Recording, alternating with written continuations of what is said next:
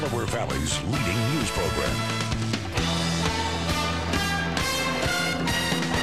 Well, it took Broadway by storm, and now it's taking the stage at the Art and Theater in Philadelphia. The outlandish production, A Doll's House Part 2, opens tonight.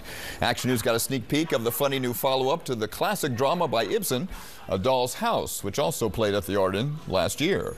A Doll's House 2 tells the story of what happens when the main character, Nora Helmer, returns home after being away for 15 years and the emotional chaos that ensues.